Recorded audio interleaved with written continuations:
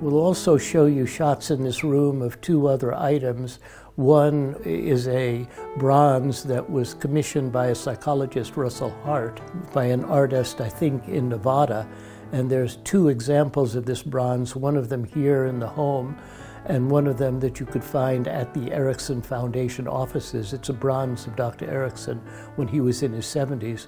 There's also a photograph that you're going to see, which was made by John Beahrs, one of Dr. Erickson's primary students in the 1970s, a psychiatrist who practiced in the Northwest. And it's a nice portrait of Dr. Erickson. So thank you for joining me on this tour and learning something about Dr. Erickson and the way in which he operated in the world.